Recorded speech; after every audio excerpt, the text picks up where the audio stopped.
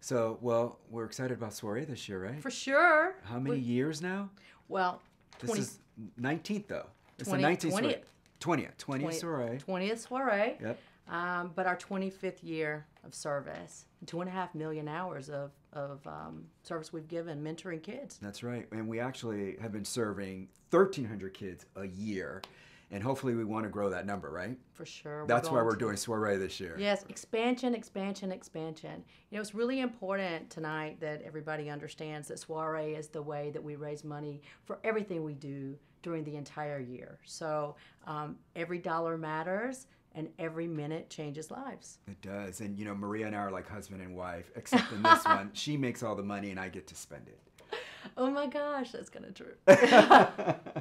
But here's the facts. I mean, I think that every single dollar that comes into this organization, we want to spend on the children. And so I'm so proud of that fact that we deepen services more and more every single year. We have a finger on the pulse of what's happening in our communities. And every year, you're masterful at understanding what the kids and families need in the communities where we operate, and you always, always deliver.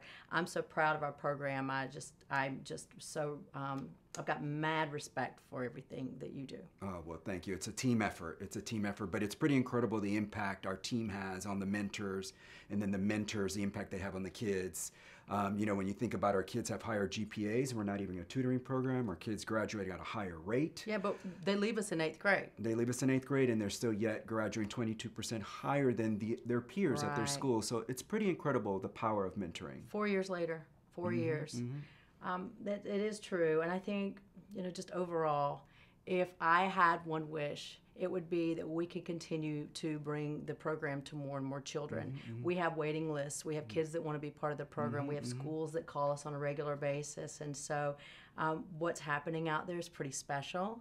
And we want to make sure that we give it to as many children as we possibly can. That's right. That's right.